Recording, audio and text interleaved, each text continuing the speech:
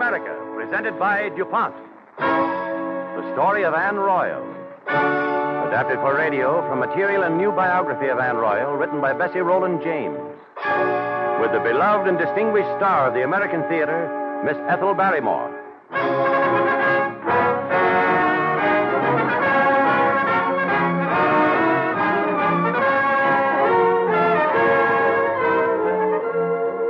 The DuPont Company, makers of better things for better living through chemistry, takes pleasure in presenting Miss Ethel Barrymore as Anne Royall, the little old woman who lived in Andrew Jackson's day and risked everything she had or hoped for to defend the principle of freedom of speech.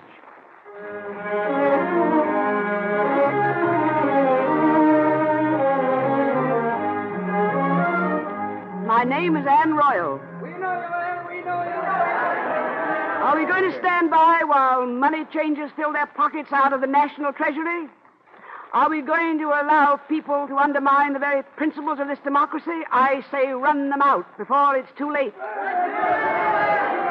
I despise cant. I despise these pious meetings held in the name of a cause. Those caterwauling females and dandies who can't see a hand outstretched in need at their door. I say break them up. Keep this splendid country free of hypocrisy and corruption.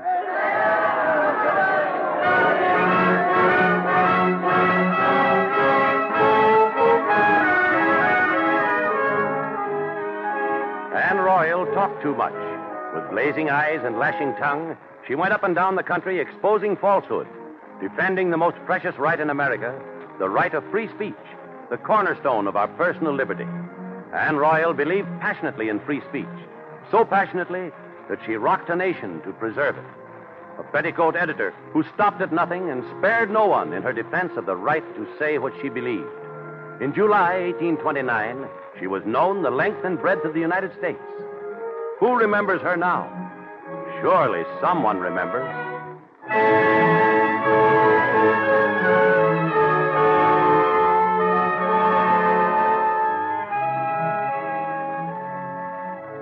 My name is John Coyle. I remember Anne Royall well. In fact, I was the first to realize how much influence her wagging tongue and biting pen had. People were believing her. Now, I live by the principles of brotherly love, you understand. But Anne Royall went too far. She broke into a meeting and accused me in public of treachery. Treachery? The next day, a few of us called on Mrs. Royall.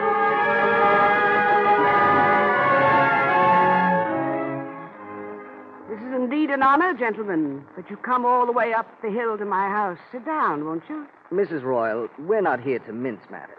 We won't take much of your very valuable time. But there is a certain matter. You made a most serious charge against me in public yesterday.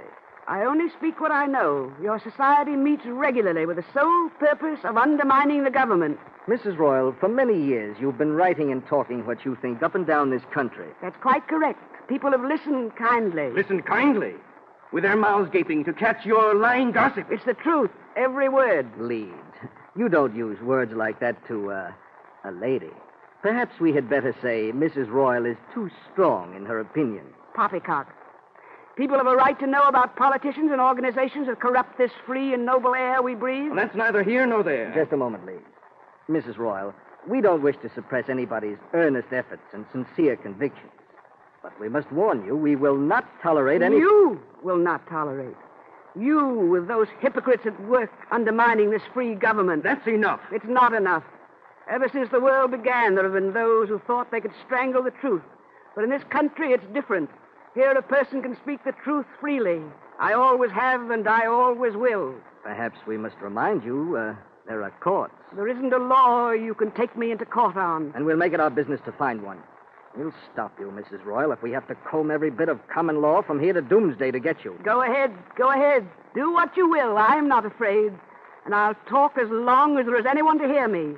I have the most powerful weapons in the world on my side. Truth. And the free right to speak it.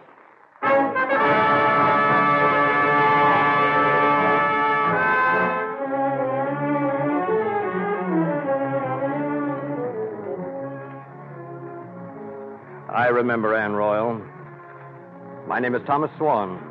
I was prosecutor at her trial. As bad a time as I ever had in court.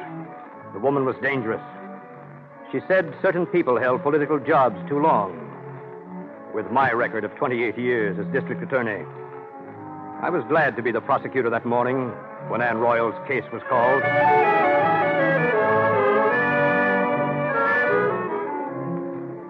Sit here, please, Mrs. Royall. The judge will be along presently. Bad as they are, I never thought they'd drag me into court on such a trumped-up charge. It's perfectly legal, Mrs. Royall. You mustn't take it lightly. As your lawyer, it's my duty to warn you. You're here to answer serious charges. I beg you to use caution. Mr. Cox should become as addled as the rest. Order in the court. Order in the court. His Honor William Cranch presiding. All this fuss and feathers to make good their threat. The prosecution will open his case. Proceed, Mr. Swan. Your Honor, gentlemen of the jury, the prisoner at the bar, Anne Royall, is charged with being a common scold. Common scold, an old forgotten lord, dragged into the light. I must warn the defendant that this charge is legal and valid, and carries with it the punishment of the ducking stool. Ducking stool, that's for witchcraft. There'll be order in the court. Proceed, Mr. Swan. Defendant Anne Royall is charged by the people of the District of Washington with being a common disturber of the peace, a common brawler, and a common scold. Your Honor, those are lies. The court will be in order. Mr. Cox, as my lawyer, will you permit that pack of lies to go on? Mrs. Royall, we lose everything if you're going to shout out in court like that. Are you or shall I tell the court myself? Before the examination of witnesses begins, is the defendant ready to answer the charge as stated? Your Honor, I'm prepared to answer the charges, but I didn't know witnesses would be called today. My lawyer... Your Honor, I protest. The truth of the matter is, there is not one man or woman in all Washington who would bear Mrs. Royall witness. Then I'll call on heaven. I'll get witnesses in the court if the court will grant me 24 hours. Your Honor, I object. One moment, Mr. Swan. Mrs. Royall, this is a fair trial. Call your witnesses for 10 o'clock tomorrow morning, and we shall proceed with the trial. Your Honor. Court is adjourned for the day.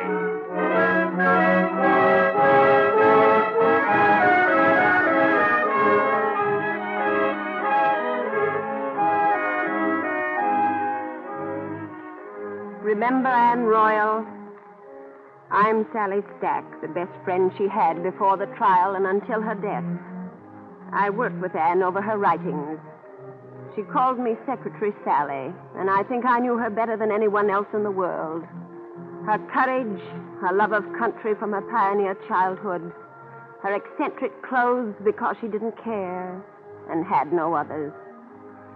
The gods must have chuckled as we reached home that afternoon. Two shabby old women defying the world.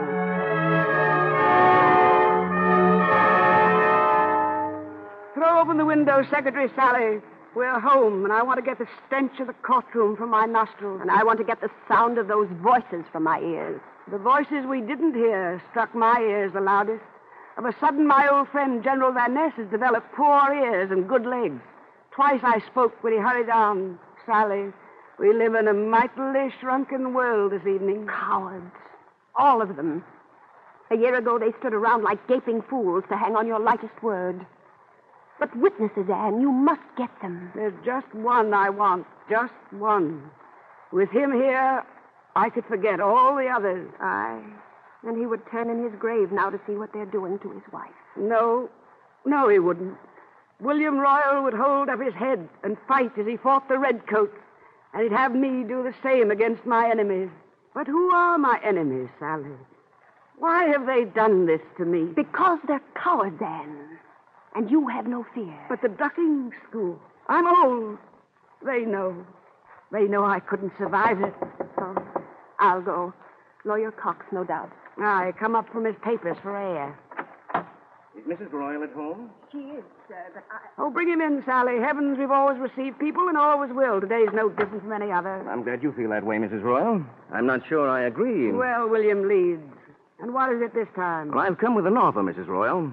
So, we will bargain this time. Now, you've been trying to get a pension for some time, Mrs. Royall. Rightfully so, for my husband's services in the Revolution. Well, if you will cease writing, if you will withdraw your books and hold your tongue, that pension can be arranged. If you think you can silence me... You can live comfortably and quietly the rest of your life. I'm not interested, Mr. Leeds. Well, perhaps we might arrange to dismiss this trial. this whole distressing matter will be forgotten. And if I should refuse? The choice is yours, madam. Well, that's clear. We're in the open. And here's my answer. Go home and tell your filthy schemers Anne Royall will write and talk the truth as long as there is a spark of life in her. Very well, Mrs. Royall, if that's your answer. But I will not be responsible for whatever your enemies do to you. Anne, what's that noise? You can't fight the whole world, Mrs. Royall. Look out the window. Anne, look out. Some more of the fine work of your friends, Mr. Leeds? Hoodlums that would prey on women. I'll answer them. Anne, don't go to the door. Mrs. Royall, you're in danger. I'm not afraid of this danger. It's in the open. What do you want? Anne, look out. Anne, are you hurt? Your forehead's bleeding. Nothing. A piece of glass grazed me. Now you, Mr. Leeds. You and your friends have done a fine night's work. Now get out. Get out before two women push you out. Get out. Get out. Anne, sit down. Shaking like a leaf. I'm all right. Sally, where's my bonnet? Heavens, you're not going out now with that mob? I'll go the back way. I've just thought of my last witness. And I'm going to get him. Who? Andrew Jackson, President of the United States.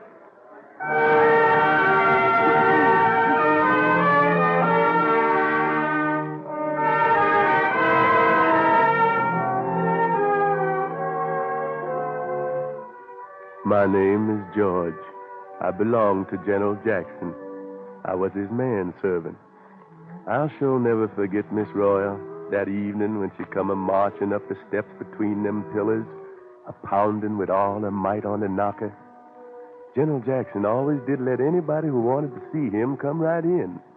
Figured if folks couldn't see the president, there wasn't much use of having one.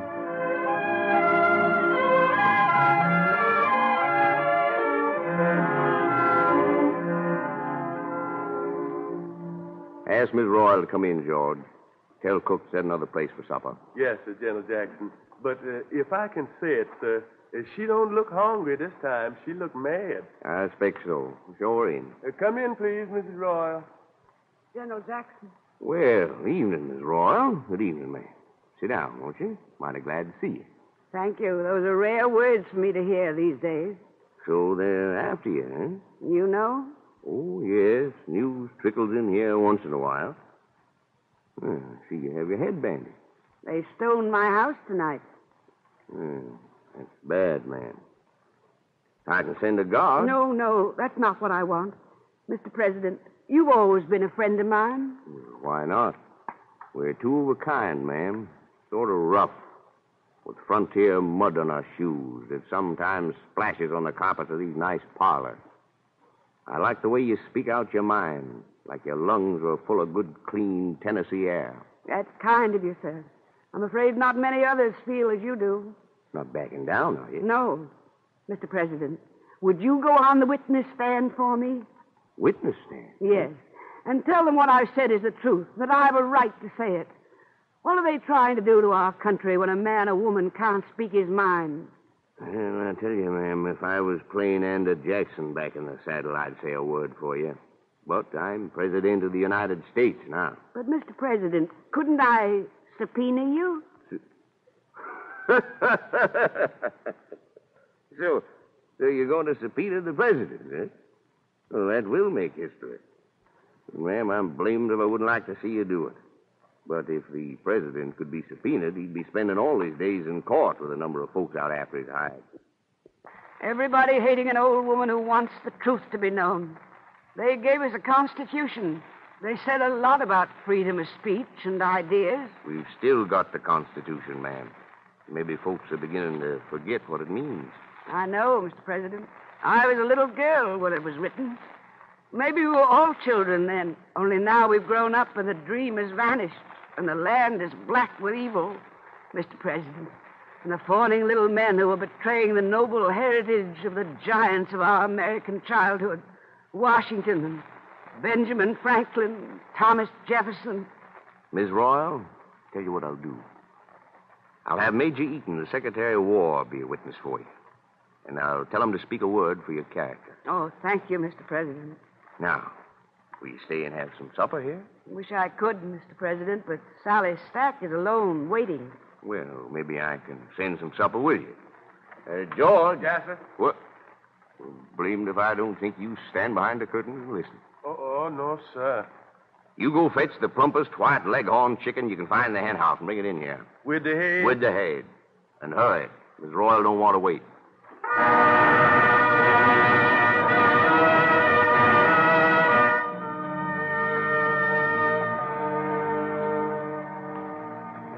I am William Cranch, judge on the bench at the trial of Anne Royall.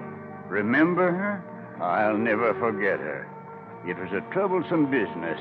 She had friends in high places, but she had enemies, too. And already the case had begun to reek in the newspapers. Though most of the editors hated and feared Mrs. Royall, they were turning our witchcraft trial, as they called it, into a Punch and Judy show. And small wonder as the trial went along. I remember that afternoon, Coyle was on the witness stand.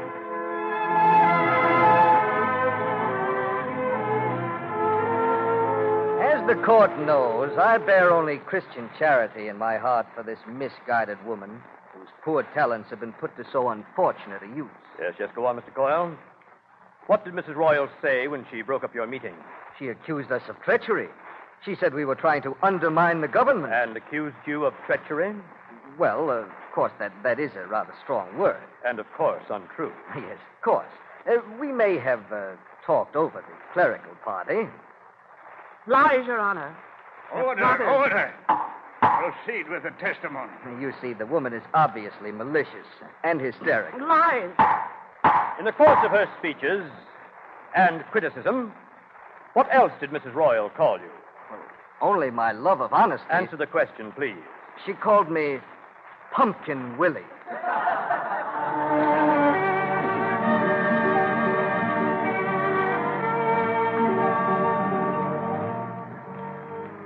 Thomas Timms, that is your name. Yes, sir. What is your occupation? I am porter of the Senate. Mr. Timms, to your knowledge, has the witness ever spoken slanderously? Oh, yes, sir. Indeed. Will you please tell the court when? Mrs. Royall said that Mr. Watterson and I were the handsomest men in Washington. And if that isn't slander on all the other Washington men, I protest. Are we to make this court the laughing stock of the country? You did that when you built the ducking stool at the Navy Yard, Mr. Swan. I'll clear this courtroom. Will the prosecution go on? That is all, Your Honor. We have too much respect for womanhood to undermine this woman's character further. The witnesses have concluded their testimony that Anne Royall has made a public nuisance of herself as a common scold. The prosecution rests.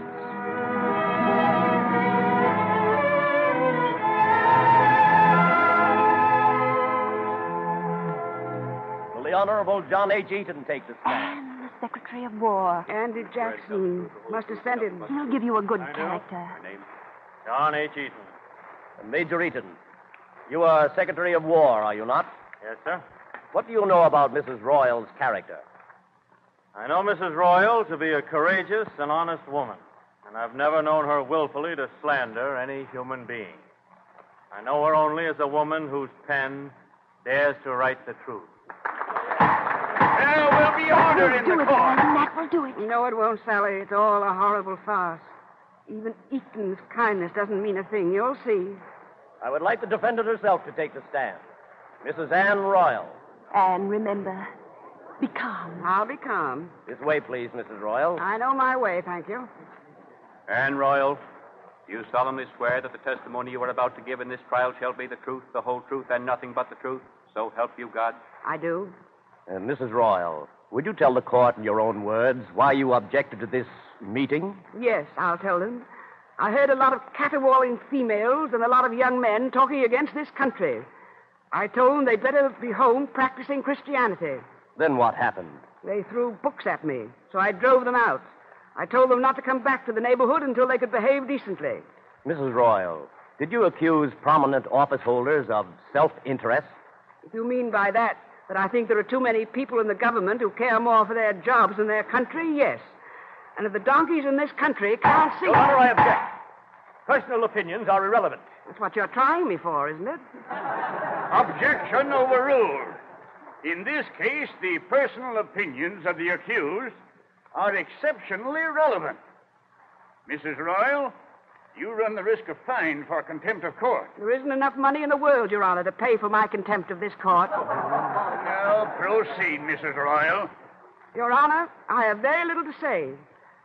I doubt if you could hear it over the baying of the hounds who have run me up this tree. But if the wish of our good friends to make war, let it be war. Let it even be the ducking stool. I've no ideal but a love of humanity, no politics but the welfare of our country. For this country I shall fight every evil I find. And wherever the shoe fits, let it be worn. If what I say is not the truth, then there are laws of libel to prosecute me which have not been invoked in this court. You can't do this to me.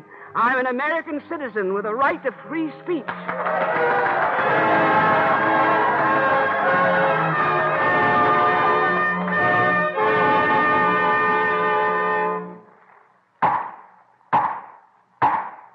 Gentlemen of the jury, you have considered the evidence in the case of the People versus Anne Royall. How say you? Is the accused guilty as charged or not guilty? Guilty.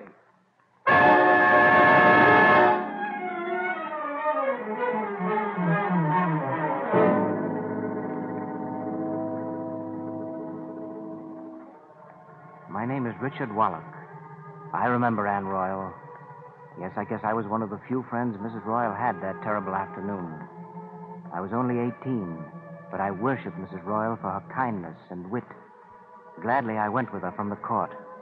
Her step was unsteady, but she would not lean on my arm.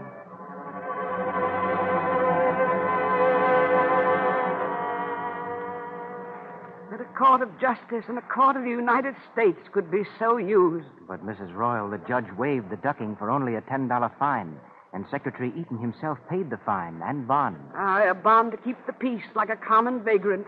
Major Eaton must be deeply shamed. But don't you see, a few of us believe in the rights you spoke for today. Right? No, they're dead. Dickie, you're going to be a great journalist someday, so learn your lesson. Think and talk their way, or else you too will be a voice crying in the wilderness. Do you believe that? Here she is. We know who you are. Do you indeed? You're a very wise little boy. Who am I? You're a witch, and my mother says you're going to be dumped in the water until you're dead. Yeah. Oh, let's hurry, Mrs. Royall. This is terrible. No. Let's rest here for a moment, Dickie. You asked me a question a moment ago. Yes, but I shouldn't have asked it. How could you have any faith left? No, you were right to ask, and I want to answer, here with the sunshine on us and the elm trees whispering above us and the white buildings of the Capitol gleaming there on the hill. No, Dickie, I'm not a voice in the wilderness. I'm part of this as you are, and those small boys, and the justice and tolerance that'll grow up to find. Then they haven't stopped you, Mrs. Royall? Stopped me? Let me tell you, Dickie. I have plans for starting a newspaper. A paper to speak the truth and defend the right. That has been my faith. And as I have lived, I will die by it. I believe in this country and its people. I believe in the divine principles of justice and freedom for which these people fought, which will grow up as the nation grows. I believe that no petty evil or temporary wrong can harm the enduring greatness of the American spirit.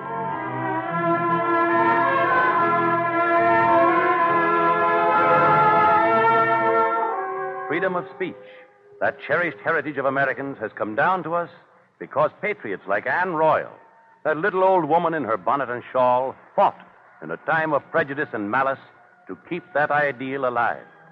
And for her struggle to preserve this American tradition of free speech, Anne Royall takes her rightful place in the Cavalcade of America.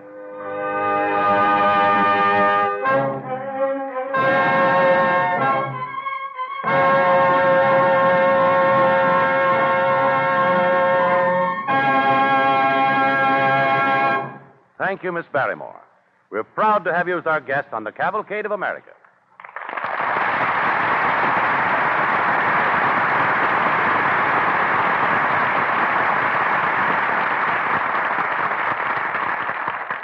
And now, Before we present our historian, Dr. Frank Monahan of Yale University, we have a story from the wonder world of chemistry. At a dinner in the city of Washington, two beautiful transparent globes were displayed side by side. One of these spheres was crystal, pure, flawless, a rare art object worth at least $50,000. Guards stood by to see that it did not fall and break. The other sphere looked so much like the $50,000 one, even experts could not tell the difference. But it was made of DuPont's lucite plastic at a cost of less than $150. This crystal clearness of lucite is one of its fascinating qualities. It has a strange ability to carry light around corners. That is why it's being used for surgical instruments, to bring cool light to the exact spot where it's needed. It also has an incredible power of reflection. That's why highway markers are being made from it. Reflectors that outline the road a full mile in front of your headlights. And lucite is only one of the new developments in this field. Truly, this is an age of plastics. One of the most recent developments is DuPont's butysite plastic. When stretched, butysite eases back slowly to its original shape. Placed between two layers of glass, it makes the clearest and strongest safety glass yet produced. And it gives when something hits it, thus taking up part of the shock. Butysite holds the glass so tightly that even though a windshield may be crushed into small bits, the fragments adhere to the plastic binder so well you could roll it up like a rug and take it home with you. There's a real spirit of adventure behind the research on plastics. In 1929, DuPont organized a special plastics research unit composed of chemists with a fresh, original approach to unsolved problems. These men are now looking ahead to big things. But don't think it's easy to create these modern wonders. It may take from 5 to 10 years of continuous research to develop a single plastic.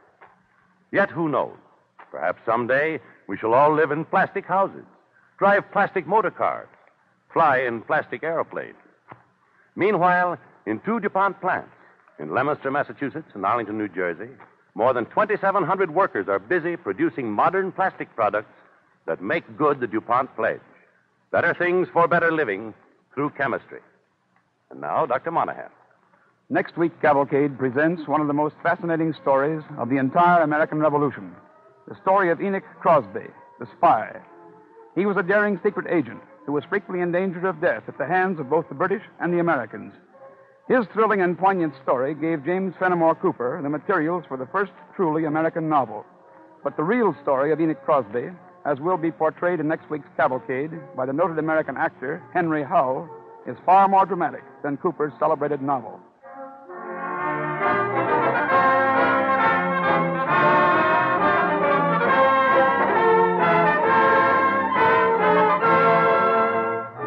On tonight's program, the orchestra and musical effects were under the direction of Don Voorhees. Until next week at this same time, this is Basil Rysdale saying good night and best wishes from DuPont.